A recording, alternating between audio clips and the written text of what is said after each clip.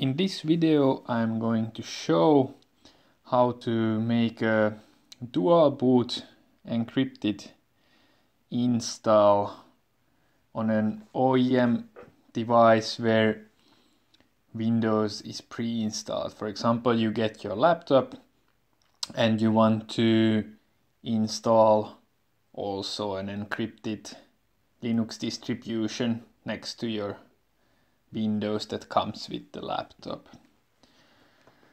So first of all, we will need to shrink the partition like what Windows lives on.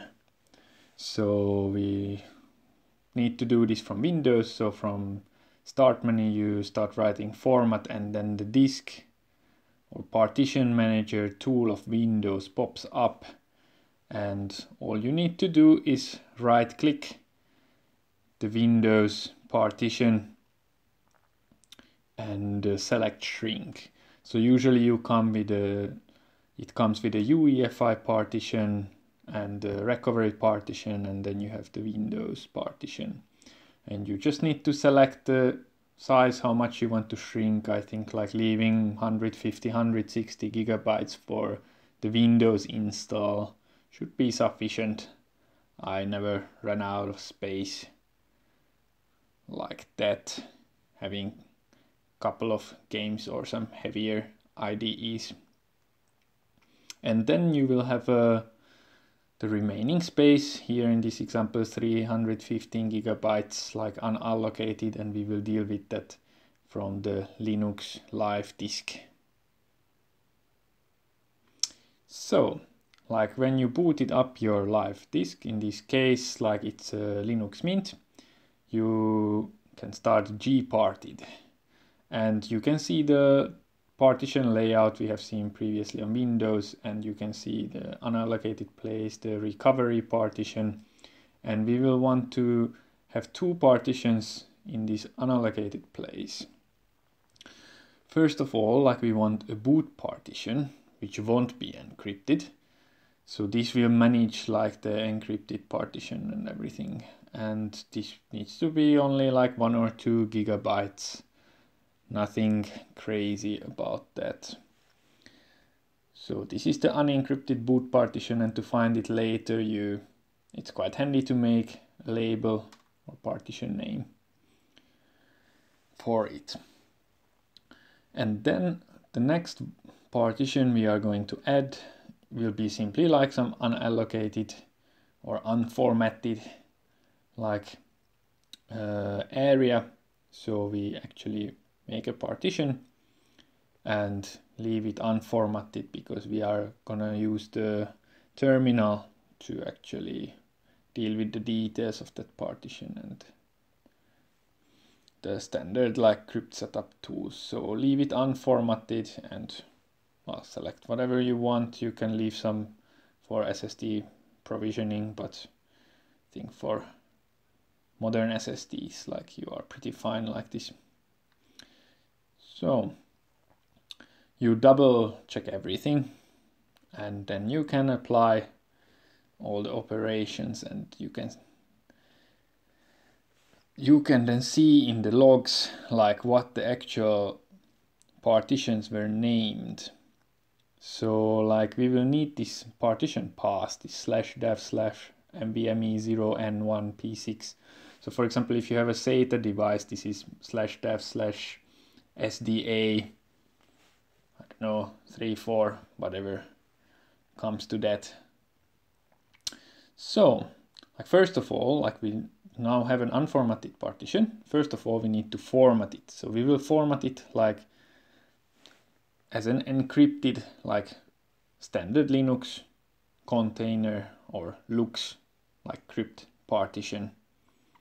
So sudo cryptsetup luksFormat, and then you have the actual path what you see above from gparted log. So this will be now the partition 6 on this NVMe SSD. Yes, so this will have this whole like area of the SSD like encrypted. Yes. So you should enter a passphrase here. Well, obviously, like you should use a long enough and difficult enough password, and you can also like do this with a key file if safety is first of all. This is just a no-brainer version, just having a passphrase there which you will need to type in at logon. Yes, so then we can open this container or partition or encryption layer what we have just created. So we need to name it something. So here I have named it crypt-mint. You can name it however, but you just need to be consistent then later on when you create your volumes on it. So here we throw in the passphrase we just created previously. So now this crypt-mint should show up like when we check like the /dev/mapper folder of ours. Also our virtual partitions will pop up there. Okay, then we create a physical volume like on this /dev/mapper/crypt-mint, and then we create a volume group also on this one single physical volume. So this we call the vgmint, like volume group mint, and we will create our logical volumes on this one. So first of all we create the swap. So if for some reason we run out of memory, like then the system doesn't crash completely but has some minimal overhead. This isn't the best treatment for an SSD, so I have just left 2 GB there, but you can leave as well the same amount of RAM you have. That's maybe a safe choice, but a bit of waste. Then you can create the root partition where most of our installed programs will be, and this I think 60-70 GB should be pretty decent for that. And for the remaining space, you can create a logical volume for your home folder. So /home will be mounted on, and I just used here like all the free space remaining on this volume group.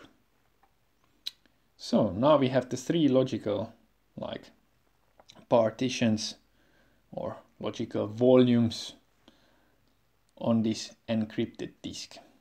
So let's start making the file systems. So for the swap partition we just sudo mkswap, and as you see, like we have the volume group name dash the logical volume name. So we have them in /dev/mapper like with this name. So this is how you refer to these partitions now. So next we will create an ext4 partition for the root. So this will be vgmint lvroot, and this will take like a few seconds, and there we are. So the next is to check like how much space is reserved for like system processes. So if you would run out of space, then the system can still run, or it won't crash immediately, so it has some extra space. So we have like over 800,000 blocks reserved for this, which on today's disk sizes it's quite overkill. So I'm reducing this default 5% reserved space for the system or root user like to 1%. With the tune to fs-m1 as 1%. So as you see now we have like only 1/5 of the blocks reserved. So the next step will be to repeat this on the home folder. I am making a separate home folder, because full system reinstalls will be like much easier like that you can leave your home folder, of course, with a backup, but you just format the root and push your new system there.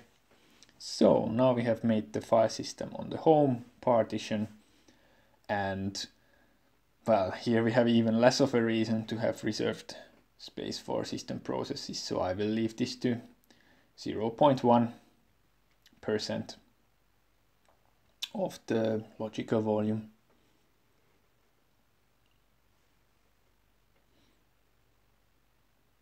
That's right, so we have like third of the blocks then on our root partition, but this should be fine in case of some accidents, but I don't think we really need more.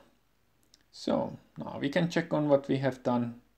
So sudo lvdisplay is the comment here, and we see our 3 logical volumes, and after this we can just proceed to installing Ubuntu, or in this case Linux Mint. So we have the swap partition, the root partition, 64 gigs, and then the remaining space for the home partition where all the user files will be hanging. Alrighty. Yes.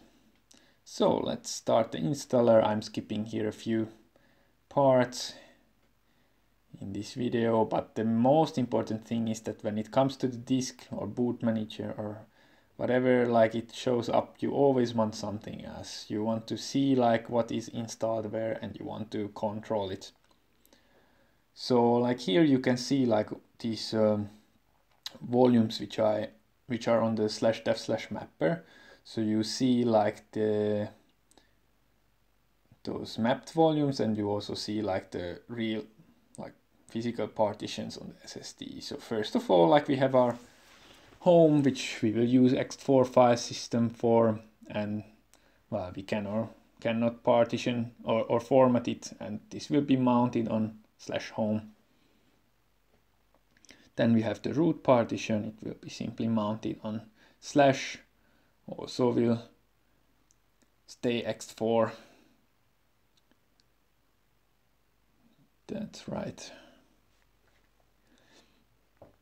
We can double check the swap partition, like it should be like pre-populated, like it recognized that it's swap area. And then we need to find our physical like partition, like ext4 partition, which is actually like where we want our boot folder to be mounted. So this will be mounted to /boot. So you should like check out a little bit like where these partitions are, so not the reserved recovery partition, but actually like it will be now this P5, and this will be used as ext4, or you can also use x2, x3 for the boot partition. It doesn't matter much if it's a journaling file system, but you should definitely mount it to /boot. And all the tools to deal with the encrypted, like our main volume, like will be lying on that boot partition. So what is left here is that you want to install the bootloader on the main device. So this would be like SDA or SDB for a SATA disk, or NVMe 0 N1 or N2, or NVMe 1 N1, and so on, like for the actual physical device, your disk. That's where you want to boot from, and then you can proceed with installation. You should double check like that, because there can be quite fatal mistakes at this point. But the most important here is that you actually continue testing. So you don't restart the computer here, but continue testing. In case you would restart, the computer actually will not boot. So this is exclamation mark. You want to continue testing. That's right. So what we need to do now, like we select a folder of our choice. and mount like our partitions there on this live system. But we will need like a few like additional things here. So first of all, like we want to know like which partition our boot is on. So like there is this partition label boot which we gave like when we created it. So that's handy. So it will be this NVMe0 N1P5.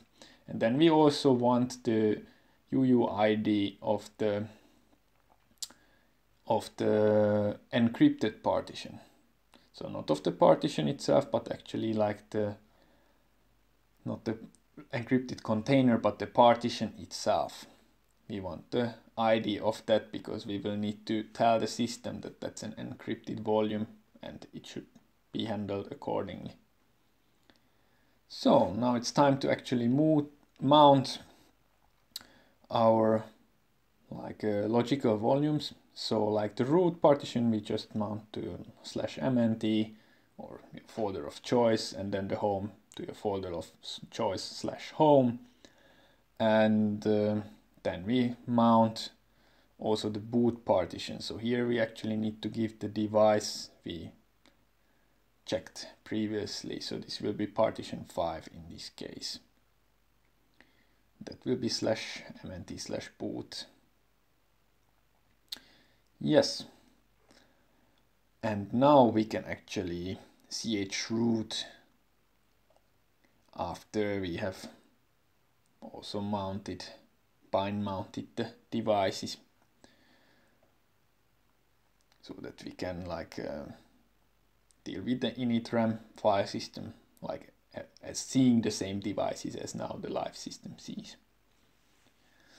Okay, so after we have chrooted into /mnt, like we need to, this is pretty standard procedure. If you have ever done this, then there's nothing new. If not, then you can just copy paste what you need to mount. So you need to mount the processes, the sys folder and the fpts folder,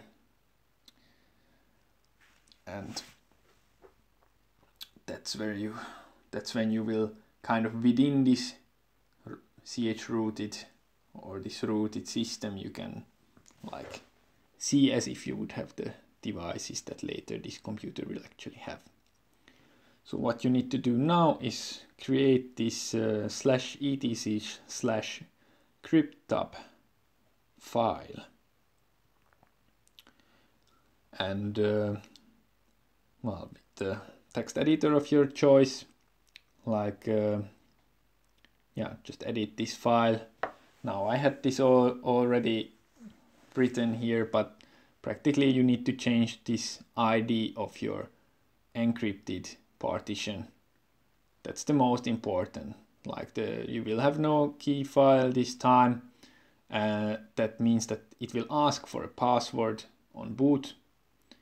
The target name is what you chose previously, otherwise it will get confused with the logical volumes, and well, the options you can throw in that it's a lux partition, so Linux encrypted like partition. And before booting or rebooting, you definitely need to like rebuild your initram file system. So for all the kernels available, like when you install it, like there will be only one kernel. Maybe if you installed updates during the installation process, then you might have a couple of, but this is what you need to actually refresh like the initialization. And that's that. You reboot, and then you can choose which operating system you boot to.